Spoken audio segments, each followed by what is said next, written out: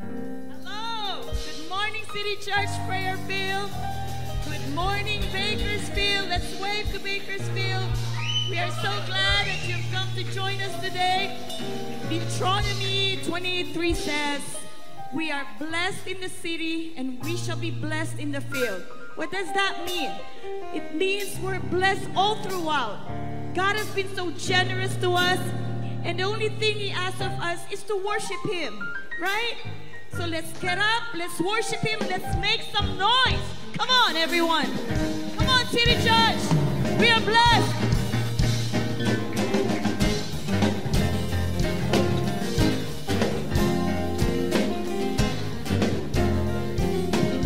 Well, the Bible says, clap your hands, all you people. Come on, put them together. Come on. Put them right here.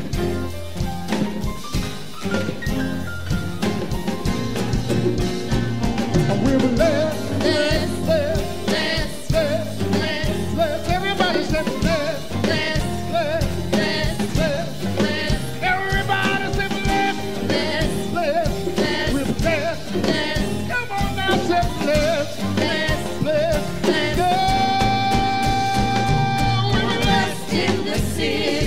We're blessed in the field. We're blessed when we come and when we go. We cast down every stronghold. Sickness and poverty must cease. For the devil is defeated. We are blessed. Since I was walked uprightly in the light and the darkness, since I was placed in light of all the Lord's commands, He set the up of nations and cast our enemies away. He's standing up within me, so let me hear you say, we're blessed in the city, we're blessed in the field, we're blessed when we come and when we go.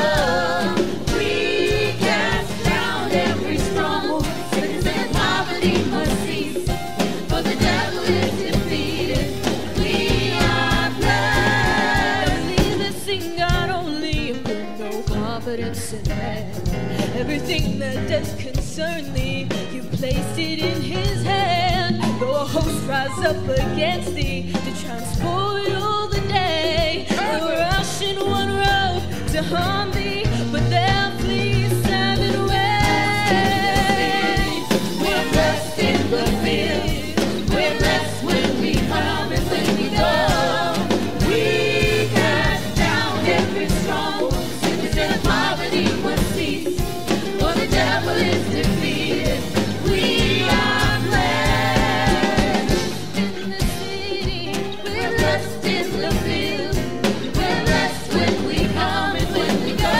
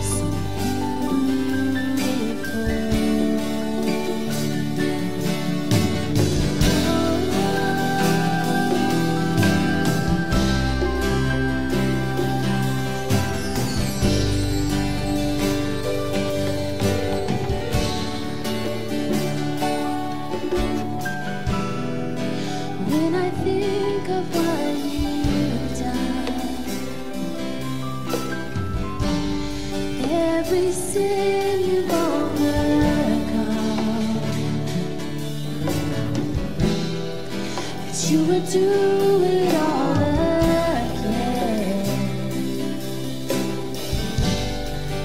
I will never comprehend all of you. I need all of you.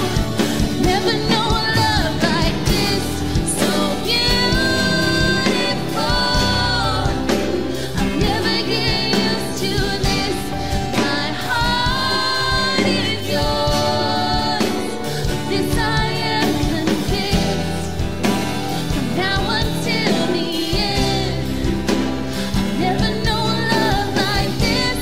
So beautiful, so beautiful, so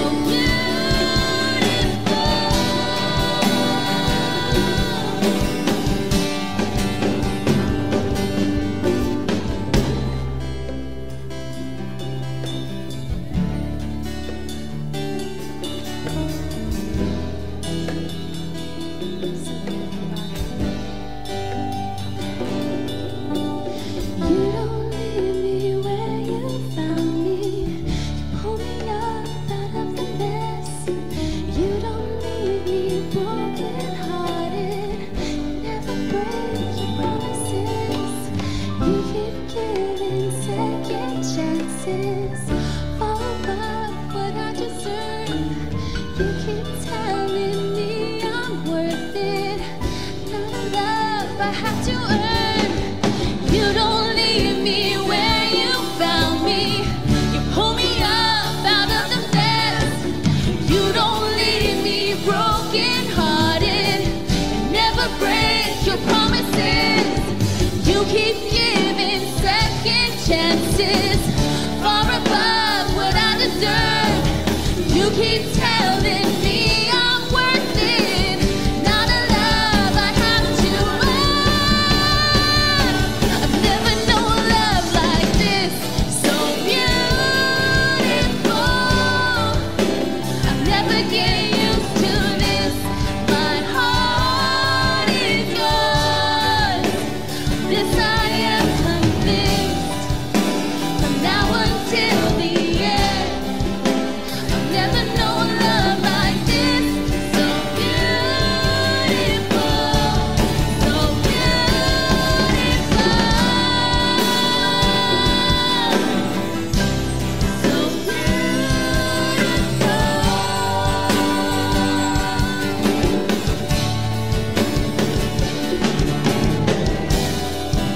Thank you, Jesus. So beautiful. Because you don't leave me, God. You don't leave me. You don't leave me where you found me. Pull me up out of the mess. You don't leave me broken hearted. Never break your promises. You keep giving second chances. Far above what I deserve. You keep telling me I'm worth it. Not a love I have to earn. You don't leave me where you found me. You pull me up out of the mess. You don't leave me broken hearted. You never break your promises. You keep giving second chances. Far above what I deserve.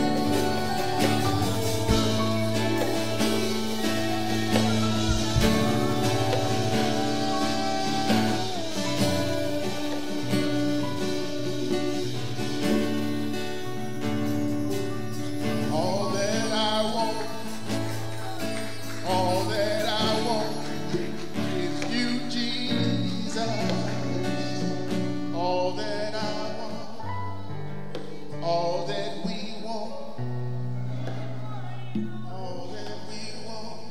is you, Jesus.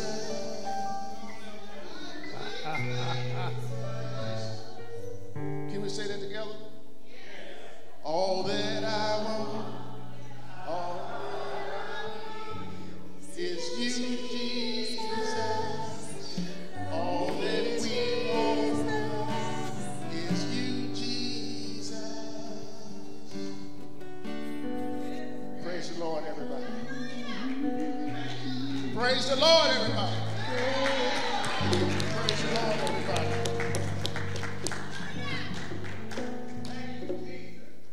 I don't care what it looks like. I don't care what it looks like. What did God say? That's all that matters. All that matters is what God said. All we need is Jesus. Amen. Jesus is the Word of God. Amen. Jesus is the Son of God. Jesus is like our Lord and our Savior. I don't care what it looks like, as long as I know I can come to Him and say, Father, help me. Help me, Lord. I need you, Lord. I don't need no money right now. All I need is you. Amen. Thank you, Lord. Thank you, thank you, thank you, thank you, thank you, thank you, thank you. Woo! The atmosphere is set. I can feel the anointing. I can feel the presence. And all we got to do now is just bask in it. Just bask in it. Amen. God is so real. In His presence, there's the fullness of joy. In His presence, there's the fullness of joy. Never forget that. Amen. Because when you step out of His presence, you got a problem. Amen. You got a problem. So that's always just learn to live in God's presence. All we need is Him. All we need is, and just knowing that He's going to supply all of our needs according to His what? His riches and glory. Amen. Trust in the Lord with all our heart. What? Lean not to our own understanding. Amen.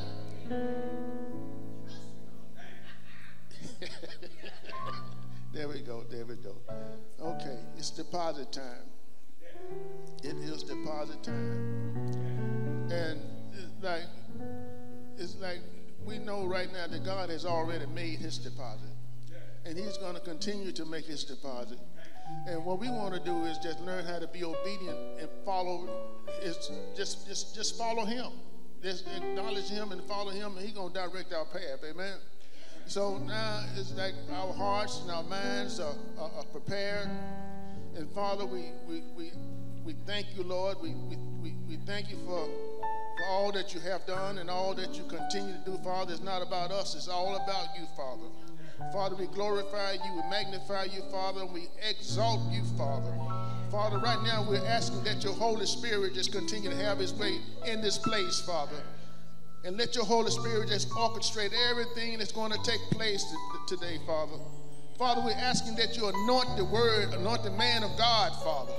And let us see you in him, Father. Let us hear you speaking through him to us, Father. And Father, right now, we thank you. We ask that you bless this deposit. We give you praise, honor, and glory. In Jesus' name, amen.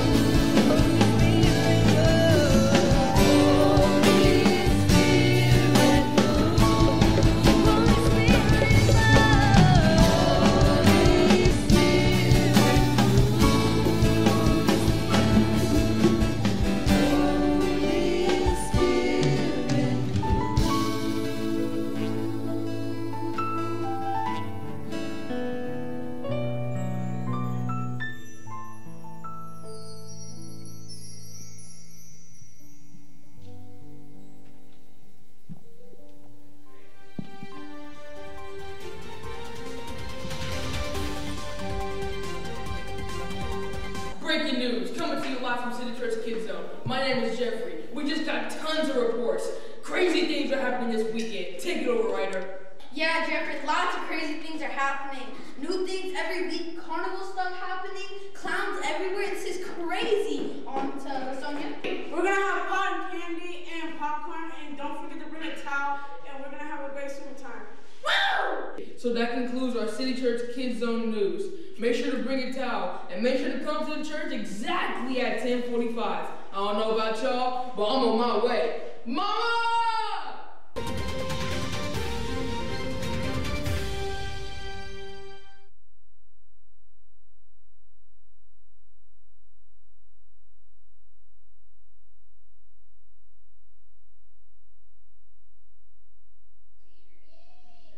Jesus, I need you.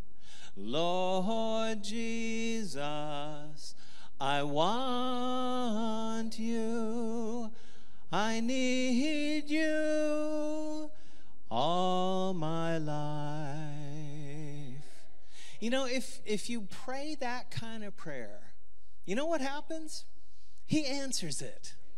And I want to talk to you this morning about just that. I want to show you some biblical aspects of what it really means to experience the wealth and the presence of God. Amen? I'm going to start off by having an exercise for the house. I want you to close your eyes and think of the most valuable thing you can think of. I'm not even going to tell you what that might look like. Just think of something valuable.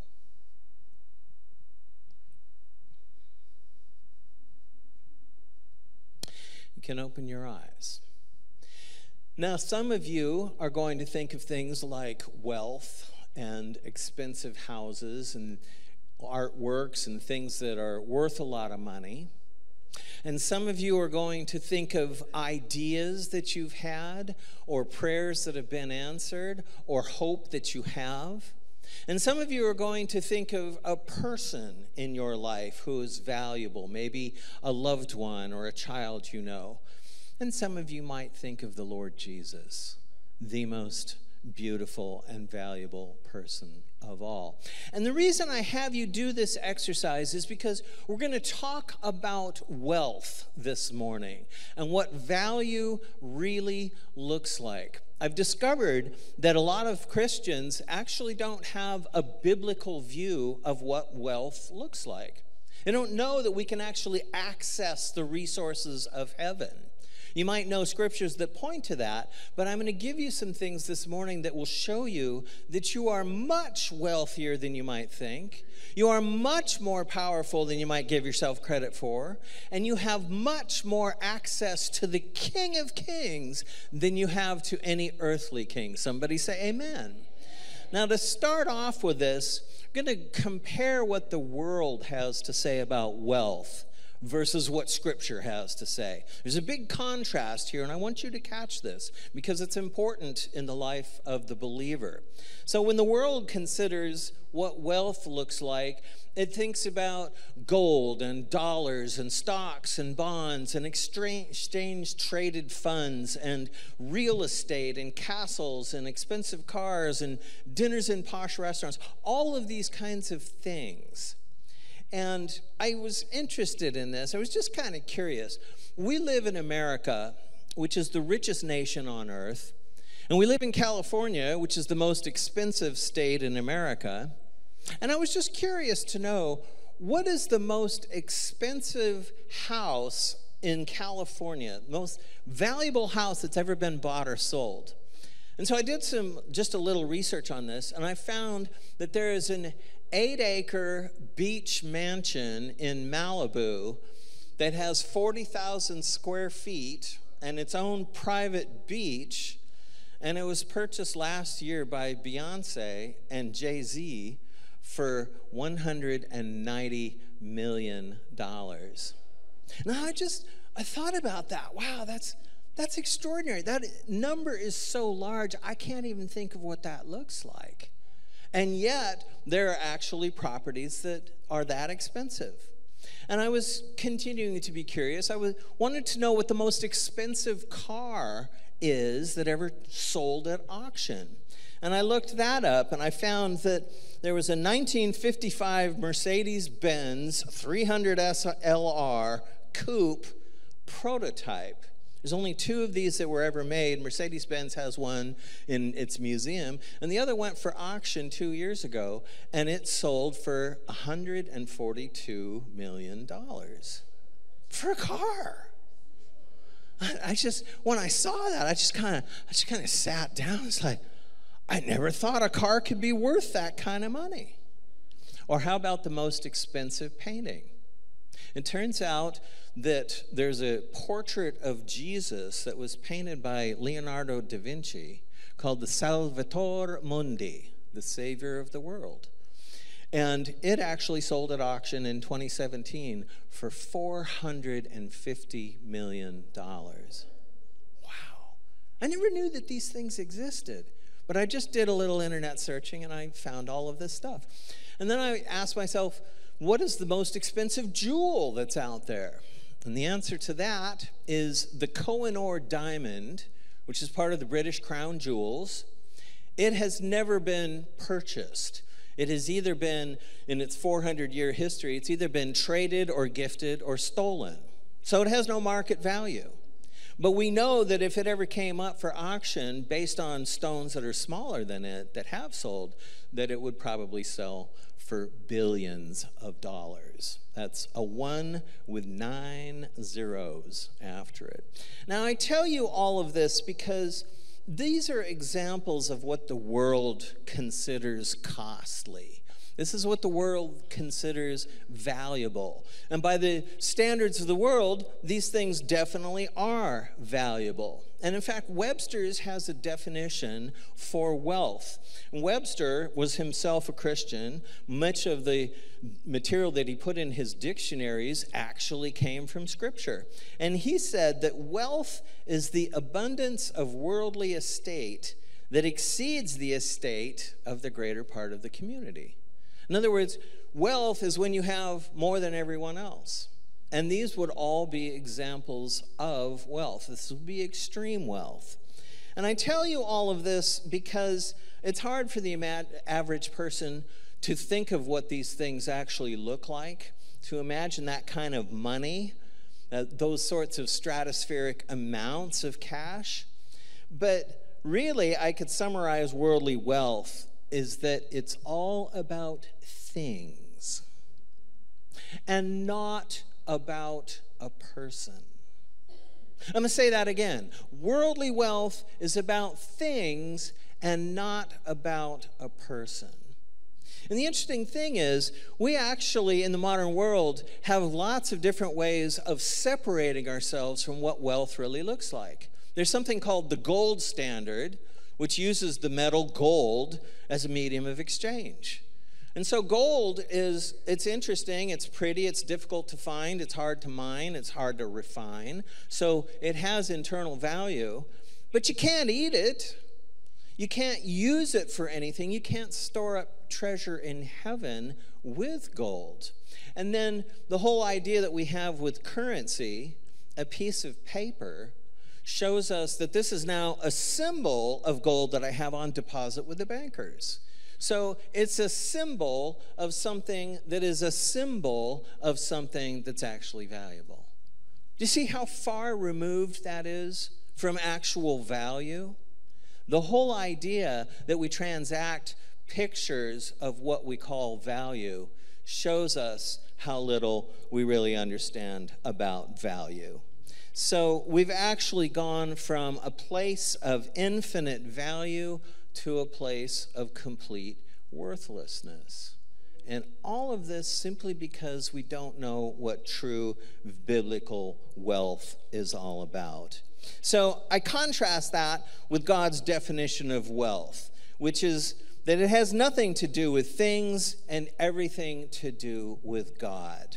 God defines wealth as himself, and poverty is the lack of himself.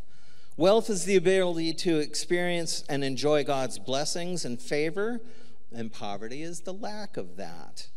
And so a great passage that covers this is found in the biography of King David, 1 Chronicles 29. And the chronicler says this: "Wealth and honor come from you. You are the ruler of all things." He's quoting David in one of the times when David is having a personal conversation with the Lord. How many of you know that David had one of the most intimate relationships with God in Scripture?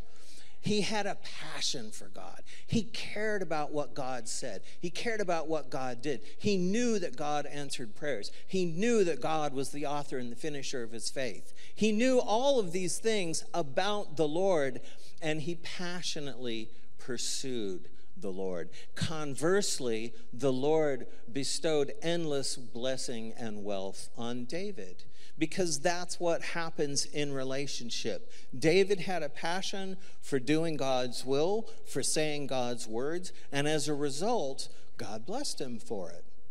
And God extended his kingdom. He extended David's influence. He poured out his blessing and favor on David's life. And David was able to see all of these things manifest in his life. And you find that this is true of all the patriarchs. Moses observes that humans are given the ability from God to produce wealth.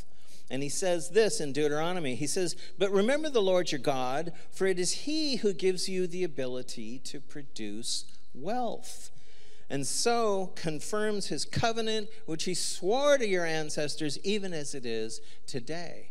God was always concerned that we would forget his presence in our lives, that we would forget the fact that he led us out of bondage, that he rained down manna from heaven, that he led us into the promised land, that he fulfilled everything he said he would do. That is true wealth. And then, of course, Jesus even tells the parable of the hidden treasure and the parable of the pearl of great price. And he says, the kingdom of heaven, this is Matthew 13:44, the kingdom of heaven is like a treasure hidden in a field. When a man finds it, he hides it again. And then in his joy, he goes and he sells everything he has and he buys the field. And again, the kingdom of heaven is like a merchant looking for fine pearls. When he finds one of great value, what does he do? He goes away, he sells everything, buys the pearl. Jesus lets us know that the thing of greatest worth in our lives is him. The kingdom of heaven, the place that is being prepared for us, that he promised us. John 14, if you look it up. And so all of these things are examples of biblical wealth. And what I want to do for you this morning is I want to give you a whole bunch of indications of how wealth operates in the kingdom, and here as it is in the kingdom, here on earth as well, how wealth is designed to enhance and augment the actions of God on earth. You see, when Jesus said that his sole function, his main passion, was to make sure that he brought the kingdom of heaven to earth, this is how he does it. He invites the Father into everything that he does. He invites us to participate with him and with the Father. And in so doing, God gives us the resources we need to do that. Somebody say amen.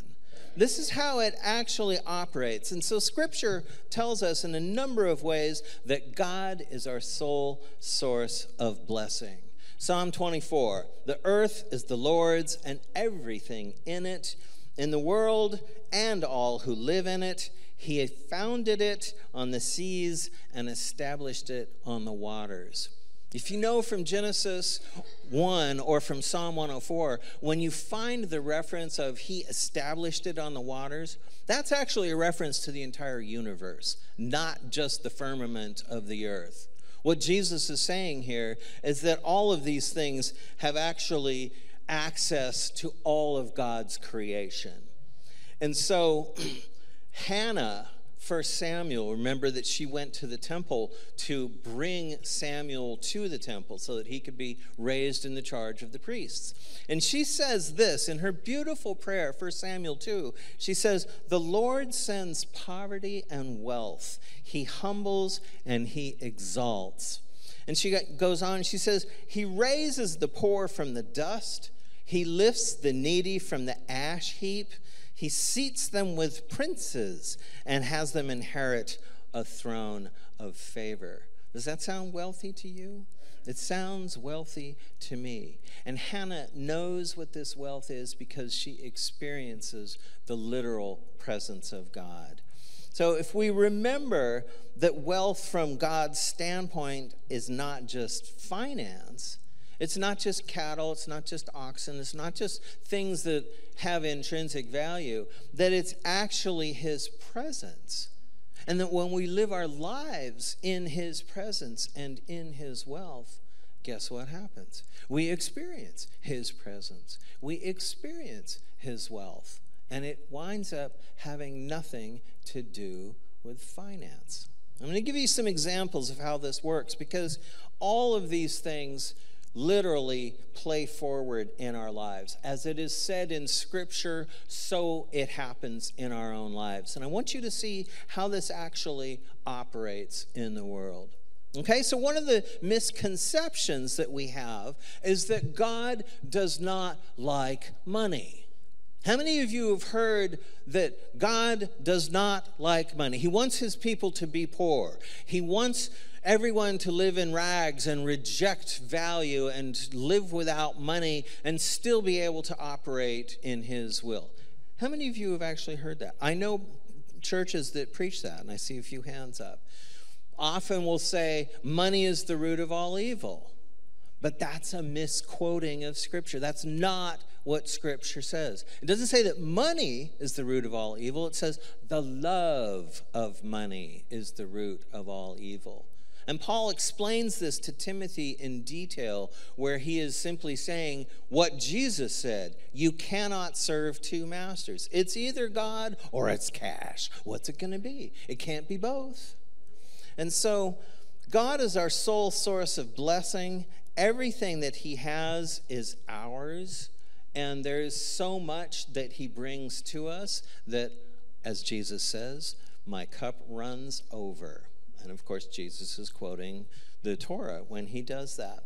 So as God prepared to take the Israelites into the promised land, he constantly reminded them of all of the things they must not forget.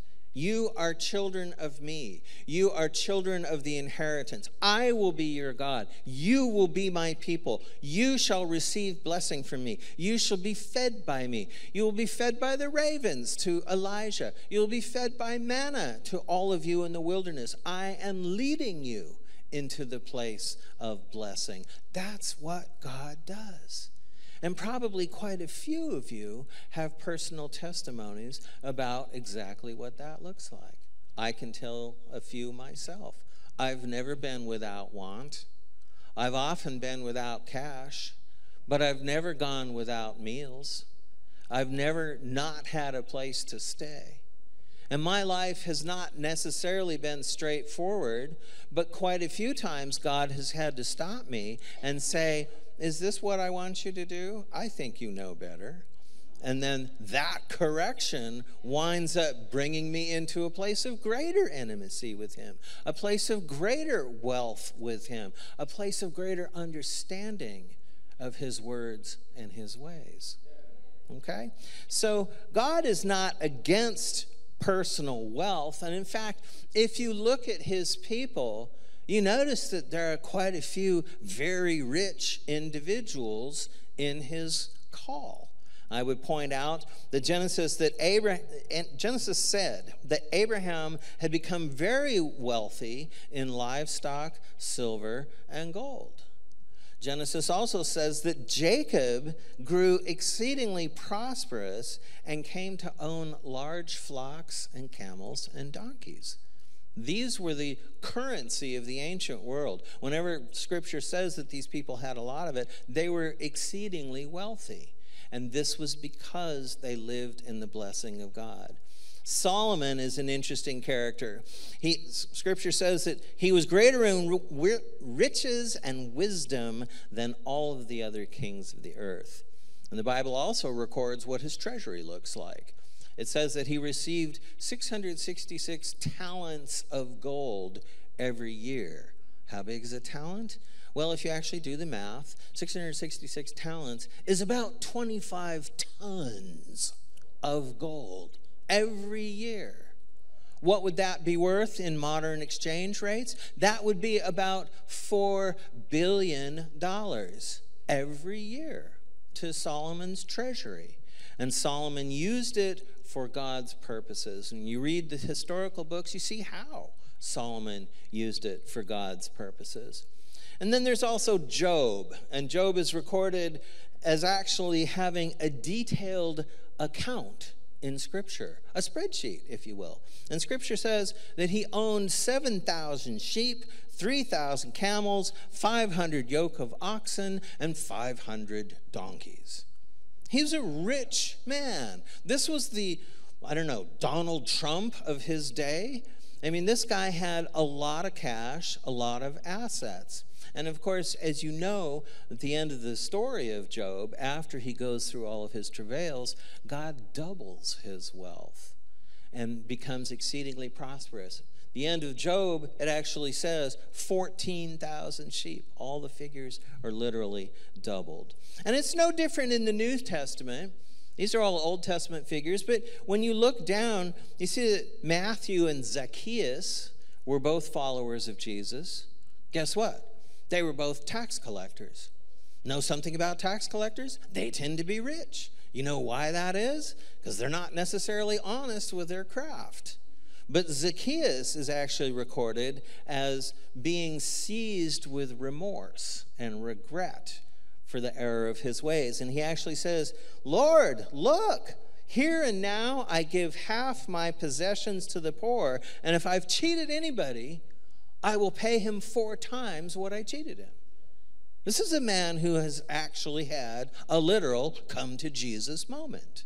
He's recognized that things have to change.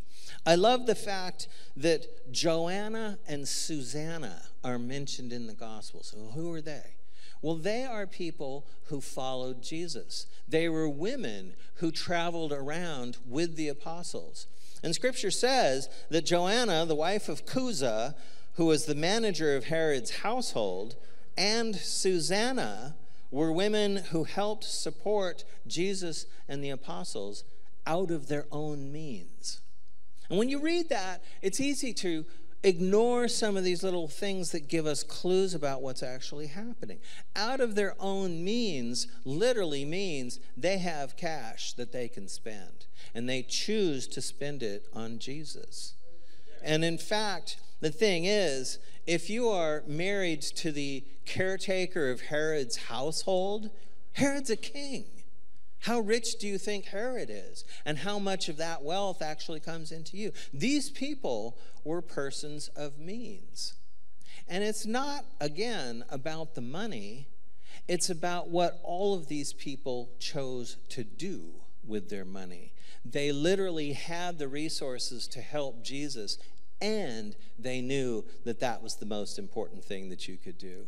Same thing with Lydia. Lydia was in the city of Thyatira. Scripture says that she was a dealer in purple cloth. Well, if you look into the details of what that means, she's literally running a warehouse that is stocked with fabric and material. And the purple cloth that Scripture talks about was this very expensive cloth that was made from seashells that had a purple dye that actually was quite coveted all around the Mediterranean. So Lydia herself was a person of means. And I love the account that we find in Acts of Lydia, because it actually says that she persuaded Paul and his friends to stay with her while she heard what the gospel was. So she supported the apostles, she was receptive to the gospel, and she literally spent out of her own funds to be able to do this. Okay, so the punchline to all of that is that it may surprise you to discover that Jesus himself was wealthy beyond description. Somebody expressed some surprise over that. Most people don't know that that is the case, because they always think of what Jesus has to say about foxes have dens and birds have nests. And people always interpret that statement to indicate that Jesus had no place to stay. Well, I would offer you a different interpretation. Jesus spent most of his ministry traveling. And you know that when you travel, it costs money. You have to find places to stay. You have to buy food. You have to buy provisions. How long are your sandals going to work out, last if you're walking from here to there? The Apostle Paul traveled 10,000 miles around the Mediterranean, so I'm sure he went through quite a few provisions. But we know that Jesus was wealthy because at his birth, what happened with the kings? They brought him gold, frankincense, and myrrh. Do you know that those three commodities are all extremely expensive? They're very costly items, even in today's society, not just biblical society. And Jesus himself was of the lineage of Abraham, which has the favor of God. I already pointed out that Abraham is rich. And since Jesus gave us investment advice all throughout the Gospels, you know that he took that money and he invested it. By the time he was 30 years old and he started his ministry, he probably had a net worth in the millions or tens of millions of dollars. This blows most people's minds, but you can see that it's true, because when Joseph and Mary had to flee to Egypt, how are they going to do that? You can't just go down to Egypt and stay there for 2 years and it's not going to cost you anything. No, absolutely, they had resources to be able to do that. And another thing that we also see in the Gospels is that at the crucifixion, the Roman guards noticed that the tunic that Jesus wore was made of a single piece of cloth. Now, that might be one of those things you don't know exactly what that means. What it means is that in the first century, a tunic made of a single piece of cloth was the Armani suit of the day. It was the most expensive thing you could wear. And you'll notice that the Roman soldiers literally cast lots for it. Scripture says that. The reason they did that was because they knew this was a valuable item of clothing and they all wanted it. So there's those evidences and many more to show that Jesus himself was wealthy. And again, I emphasize that it's not about the dollars, it's not about the silver and gold, it's not about the cattle and all the details. It's about the resources that God gives us to be able to do the call he has for us. See, God pays child support. Check this out. He literally gave money to his son at his birth. Isn't that the sort of thing that you would expect from a most generous God? I love using the term child support. We don't think of it that way, but that's exactly what it is. God knew what his son was called to do, and he provided for him every step of the way. Now, I tell you all of this because 2 Corinthians 8 and 9 says one of the most famous passages, and that is, "For you know the grace of our Lord Jesus Christ, that even though he was rich, for your sake he became poor, so that through his poverty you would become rich." See, what that really means is that he took all of his wealth, all of his provisions, all of his assets, and he gave it all up for us. I say that again. Gave it all up for us. And that is a gift that you can't ever measure in dollars. You can't. So people read that verse and they say, oh, well, Jesus became poor because he was poor. No. He became poor so that all of us could receive his extraordinary gift, his extraordinary wealth, the wealth of eternal life with the ruler of the universe and his Father in heaven. the King of Kings and the Lord of Lords. And that is the most extraordinary gift we can receive. So, yeah, all of these things suggest to us that there are different ways that God wants us to consider what wealth is. And that in all of this, these are all biblical examples, and they point out to us what's really happening with all of these different things. And so I would point out, here's another insight. Wealth has no correlation with a person's standing with God. Now, the prophet Jeremiah asks the eternal question. He says, why does the way of the wicked prosper? And see, we know that some righteous people are poor, and a lot of wicked people are rich. And Jeremiah wants to know that. And the psalmist wants to know the same thing. He says, Psalm 73, for I envied the arrogant when I saw the prosperity of the wicked. So you can't say that all of us don't feel the same way. I mean, it must be nice for Beyonce to be able to pay cash for her huge estate. But I don't begrudge her for that, because the money that she has is money that she earned. What I do hope is that she and Jay-Z will spend it on the kingdom someday.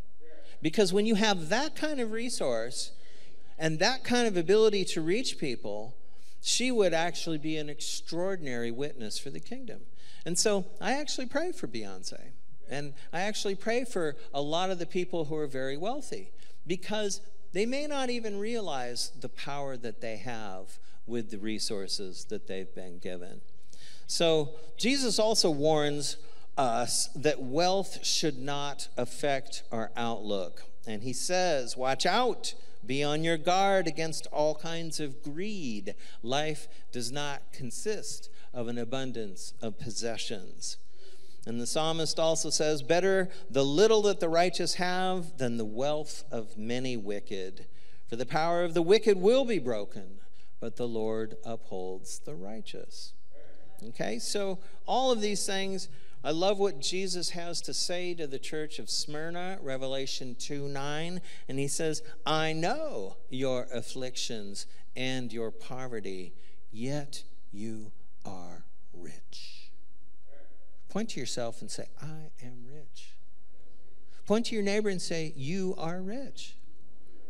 When you receive Jesus, you become the wealthiest possible individual in the universe. It's that simple. That's what wealth is.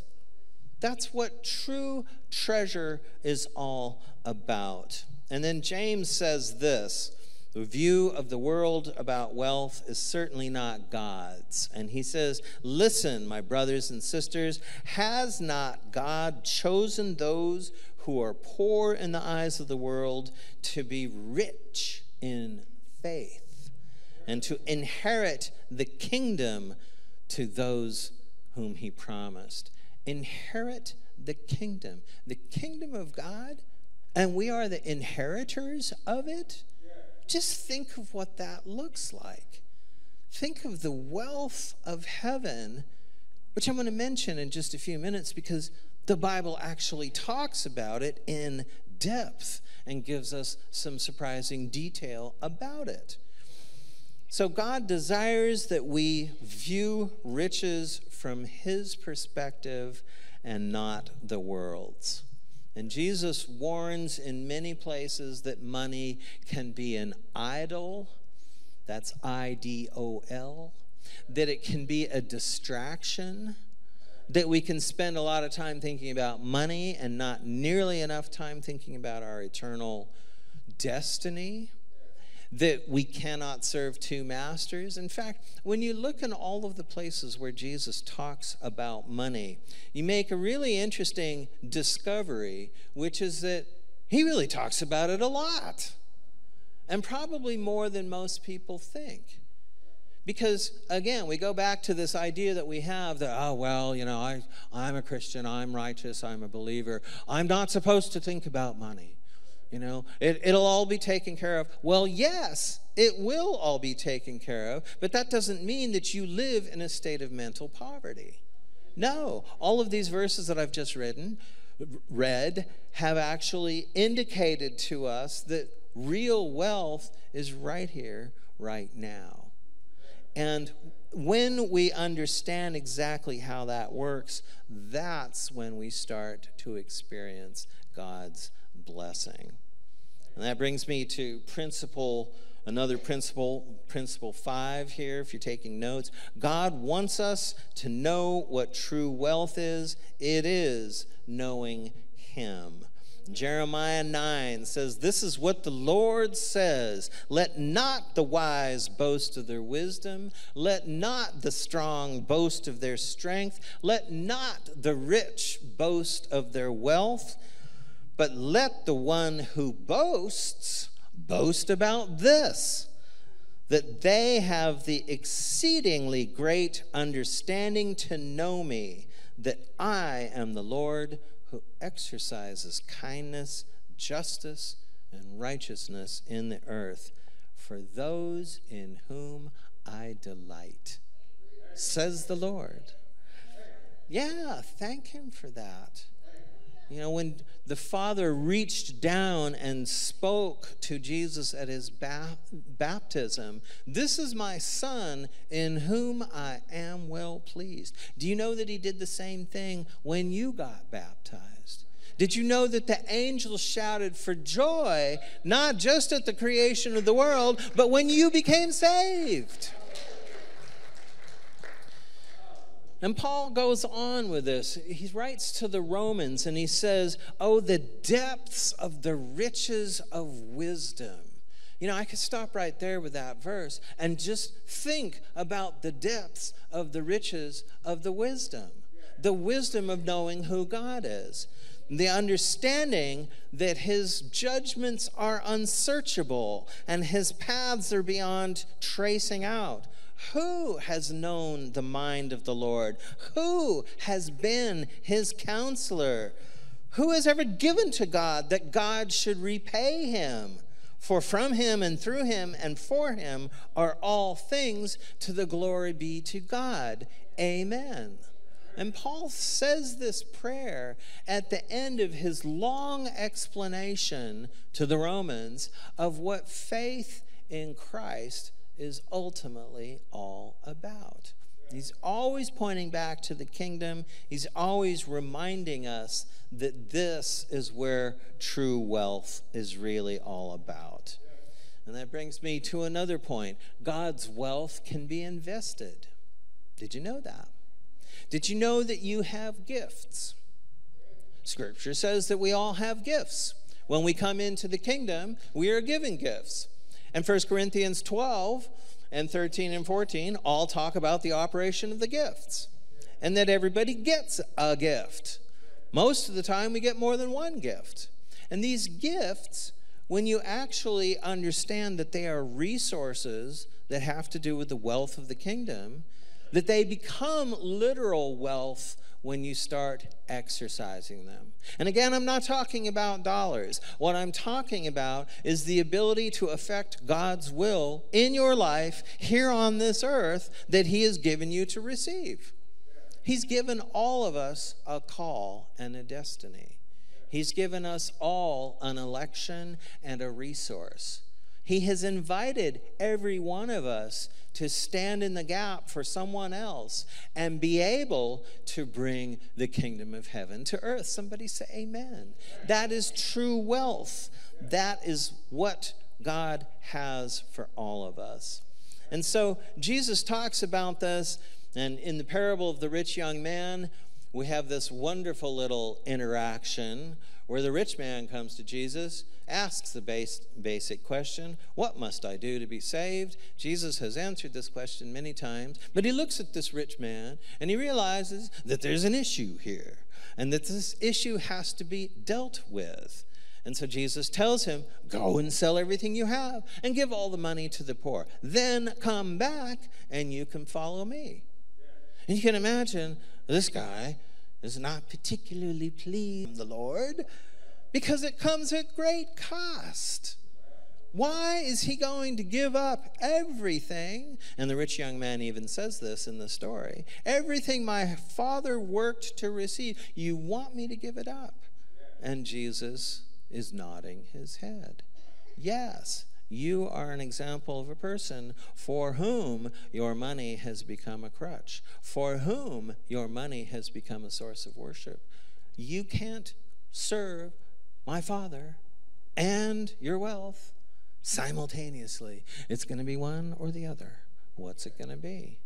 And of course, we don't know the end of that story because we don't read it in Scripture. All we know is that the young man goes away sad. And I always, when I've read this story, I've always found myself at the end of the story just saying, Lord, I pray for that young man.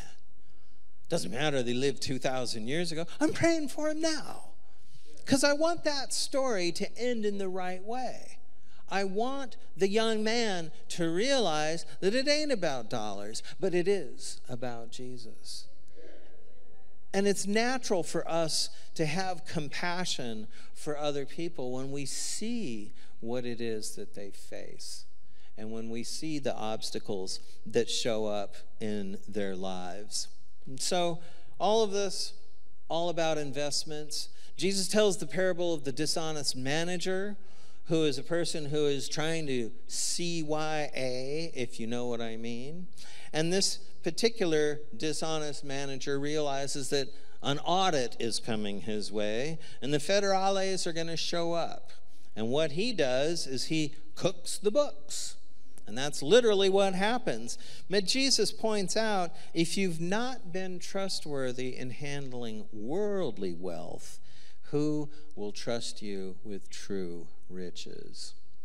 And the whole point of that story is not how the money was spent or misspent, as the case may be, but the fact that the resources the Father gives us are to be used by us, and to be used by us in a righteous way for the kingdom, in the way he intended, so that we can be as the workers in the field. And so because of that, we are caretakers of God's wealth. He gives us his wealth so that we can use it for him, so that we can increase it for him, so that we can actually bring souls literally into heaven. All of us are charged with doing that. The Great Commission doesn't just apply to the apostles, it applies to all believers. Go into the world and tell the gospel, the good news of the kingdom. That's for all of us. It isn't just for preachers, it isn't just for apostles. It's charged for anyone who has experienced the goodness and the wealth of God. If that's you, your invitation is to become even more blessed by simply telling someone what it is that you know. And because of that, all of us can be evangelists. All of us are witnesses to the goodness of Jesus. And all of us can testify to the beauty of heaven. I want to give you something interesting that I came across when I was preparing this message. You can actually measure the value of heaven using worldly terms. Now, this is a surprise. It surprised me until I thought about this, and I realized that all the information is there. I mentioned earlier that the Bible actually has detailed descriptions about the kingdom of heaven. And it says in Revelation 21 that the new Jerusalem and the new heaven is coming down out of heaven to earth, and it is a cube that is 15,000 stadia on one side, or 12,000 stadia. Well, a stadia, after you translate these ancient units into modern units, it's about 1,500 miles. And it also says that everything in heaven is made of gold. And says that the streets are paved with gold. So just imagine, if you would for a moment, a road that goes from one side of heaven all the way across to the other. This road is 1,500 miles long. It's about 25 feet wide. I went out and actually measured the street that I live on. It's 25 feet. And let's suppose that it has a pavement that is 1 inch thick, because when the street comes by and puts down new asphalt, it's about 1 inch of asphalt that they put on. So if you had a road that was 1,500 miles by 25 feet by 1 inch, And it was all gold. How much gold do you think that would be? I worked it out. All it takes is a calculator. It turns out that it would take hundreds of Beyonce's mansions filled to the ceiling with gold just for one road. And that shows you just how opulent the Father is. One road, you know that the place that Jesus has prepared for you, you know that he is preparing a place for you. He said he's going to his Father's house to do just that. So he is building a place for you in heaven. You got to believe that the road that is going to go to your place in heaven is paved with gold. And because it's paved with gold, just using this example, you can imagine just how extravagant the Father is with his wealth. Somebody say amen to that. Yeah, amen to that. Yeah, it's amazing when you look at these things, because the gold itself is not what matters. But God likes gold, and people like gold because it's pretty, it's shiny, it's actually nice to look at. So God uses it as an ornament and a decoration for his domain. And he does that not because we're going to tear up the gold at some point and go spend it somewhere. No, this is how he lives. Our Father in heaven is the most extravagant. He has all of these things that he says and does about wealth, and it is invited for us to be able to experience it. Okay? So the bottom line in all of this is that biblical wealth is the creator, not the created. I'm going to let that sink in. It's the creator, not the created. And he gives us these things because he loves us. He gives us his wealth because he's a good father who shines his light on his creation, who brings storehouses of treasure out of his mansion and brings it to all of us. And so biblical wealth is available to all of us. And so you might find yourself saying, well, yeah, that's fine, Pastor, but you know what? I still got to pay the rent. Okay? I still have to have dollars from somewhere, because I can't just go down to the grocery store and ask them to give me some food and be able to pay for it with a prayer and a smile. It just doesn't work that way. So I'm going to close by telling you the story of someone who decided to test God on whether or not he answers prayer. Now raise your hand if you've ever experienced the answer to a prayer that you've had. Yeah, I see quite a few hands. We know what it's like to be able to petition the Lord for something, ask him for a particular thing, and expect that it will happen. And so people can experience this in a lot of different ways. And in fact, God invites us to do just that. The prophet Malachi, chapter 3, verse 10, says this: bring the whole tithe into the storehouse, that there may be food in my house. Test me in this, says the Lord Almighty, and see if I will not open the floodgates of heaven and pour out so much blessing that there won't even be enough room to store it all. Now, I'm reading from Scripture. That's a promise that God makes. And then there's also Philippians 4:6. Do not be anxious about anything, but in every situation, by prayer and petition, with thanksgiving, present your requests to God. And then Paul ends Philippians by saying, may God supply all of your needs according to his riches in Christ Jesus. There was a man by the name of George Mueller who lived in the 19th century, Bristol, England. And he, by his own description, said that he was not particularly righteous in his youth. And he was a partier, and he caroused and all of this kind of stuff, story that many of us are familiar with. But he went to a prayer meeting at one point, And he had a powerful, extraordinary experience with the presence of the Holy Spirit. So he became a Christian on the spot. And he decided after this happened that he was going to pursue the call that he sensed to become a pastor.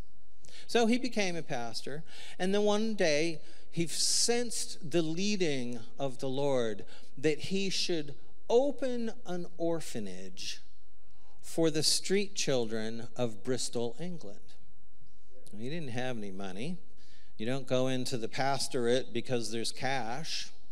So he decided that he was going to ask the Lord for the resources to do the thing that the Lord was asking him to do. So he prayed, and before long, he started receiving donations from people. And some of these people would come up to him and they'd say, I understand you want to do something about the kids. Well, here's some money. And other people would do it anonymously. He would receive envelopes in the post that had cash inside. And it wasn't long, it was only a couple of weeks before he had enough money to rent a house. And this wasn't a house that he and his wife lived in. This was a house that he rented that's a lot like this church. And before long, he had about 30 or 40 kids living in this house. Now, that would have been the end of the story, except he recognized that there really was much more to this call than just taking care of the kids. So, of course, what happened is that it becomes successful, and then his neighbors start to complain because they have all these street kids running around the street. How many of us know what it's like to deal with neighbors? So he goes back to his prayer closet, and he prays again. And he says, Lord, this time I would like enough money to be able to buy a house for these kids. And once again, the money starts coming in. He receives checks in the mail. He gets people coming up to him on the street and just handing him large sums of money. And before long, it's only a couple of months this time, he's literally able to buy a building. And by now, he's able to house 100 orphans. Now, keep in mind, this is at a time in the mid-19th century where there's no such thing as government support.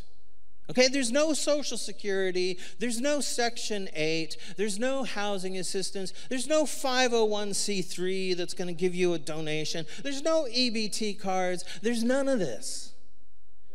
If you're a street kid, you live on the street and you eat garbage.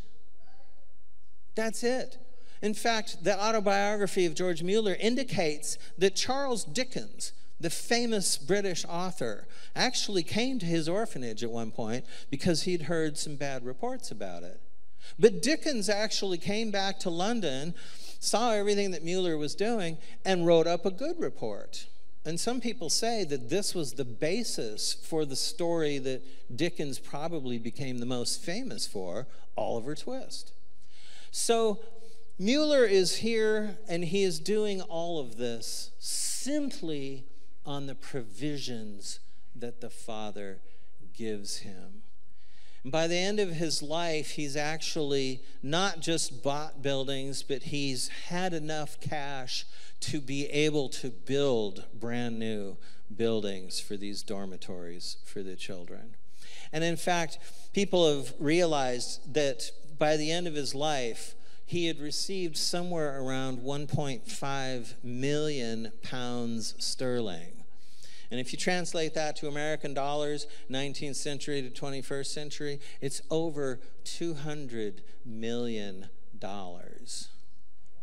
Just on donations, just out of the treasury of heaven, just because the Lord blessed George Mueller, wanted him to continue with the task that he was given, and wanted him to experience the extraordinary flow from heaven. Towards the end of his life, most of the money that George Mueller received, he gave away. He was in a position where he could start funding other ministries. And when he died, there were 10,000 people who attended his funeral, and quite a few of them were kids that he raised. And it's interesting, too, because You might think, oh, well, you know, this is just an interesting, particularly beautiful story from history. But the George Mueller Charitable Trust still exists. And I went to their website, and I found that they now have a global outreach. They've collected millions of pounds every year, and they've now helped over 200,000 kids around the world with education, food, and shelter. And all of this because one man decided to test God at his word and simply take him for real. My Father says it, it must be true. How many of you know that God can do exactly this? All this and more if you just live the life of faith. I challenge all of us, no matter what it is that we face in life, you can ask your Father in heaven, and he will be happy to open his storehouse of wealth and pour it into your life. I've done this myself. I don't know how many times I've looked at my finances and I've said, I don't know how it's going to happen, but I know that it will happen. And that is what faith is all about. Would you bow your heads with me? Father, I just thank you right now for your presence in this house. And Lord, I just ask that you would come down into the souls of my brothers and sisters, and every person here today who is facing something they can't deal with. Remind them that true wealth is given from you, that you take care of your kids, that you love your children, that you are the good Father who opens up his wallet and has pictures of every one of us in it and takes care of us in ways we can't even imagine.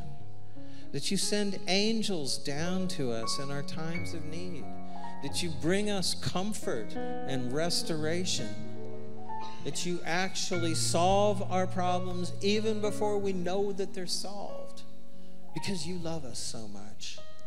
And you can do that in the mighty name of Christ Jesus. May all stand as we sing the last worship song.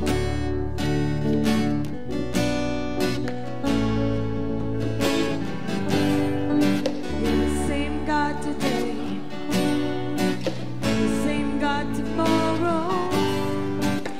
Help me see the victory you already see. Let my faith be today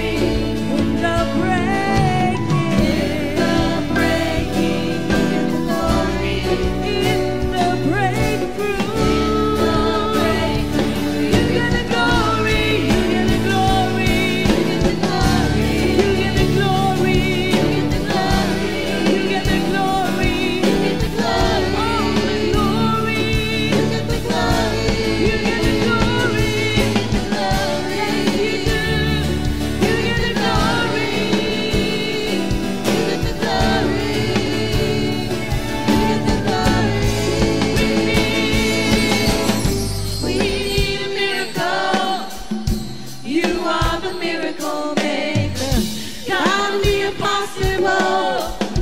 There is no power greater, exceeding abundant, beyond what we could ask or think. We call on your name. We need a miracle. You are a miracle maker, God of the impossible. There is no power greater, exceeding abundant, beyond what we could ask or think. We call on your name. Your name. Call on your name.